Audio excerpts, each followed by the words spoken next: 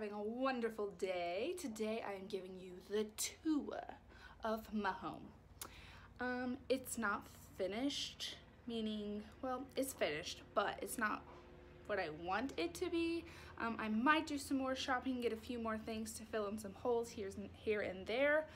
But I mean, honestly, at my stage of life right now, I'm not too worried about spending a chunk of money on home decor because it's my daughter's first Christmas and the house is decorated. It's not the end of the world if it's not perfect. So don't let yourself feel that way if you are like me and a perfectionist and get upset over something not being finished. So without further ado, let's get into it.